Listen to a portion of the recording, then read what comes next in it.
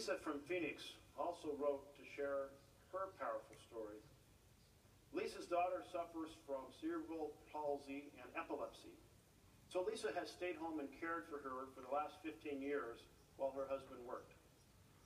Now, thanks to ACA's Medicaid expansion, her family has been able to hire in-home help, and it's been transformative for their daughter's life. Lisa's daughter has become more connected to the community, gained new skills and independence, is contributing to household chores, and has shown a great deal more vitality and engagement since the family was able to get some assistance.